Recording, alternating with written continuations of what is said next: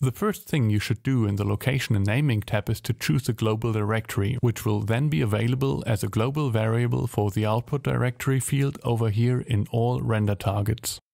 To complete the output path, you can add other variables such as the resolution or the format of the clip that is going to be rendered.